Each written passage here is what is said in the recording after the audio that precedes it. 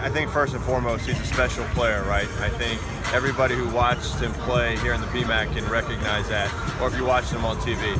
He's been a great player for LSU this year. Got a lot of season left, hopefully in the postseason, but he's been the face of the program for this year. He's been able to give LSU a lot of national attention, and his unselfishness as a player, statistically you look at it, for a big guy is really nice, and he plays so well in space.